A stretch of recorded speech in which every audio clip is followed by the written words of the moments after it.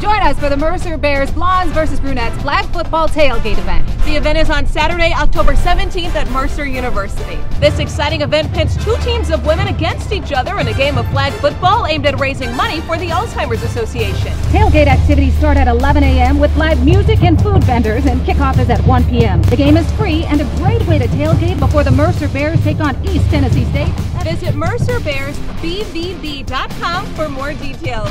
See you at the game.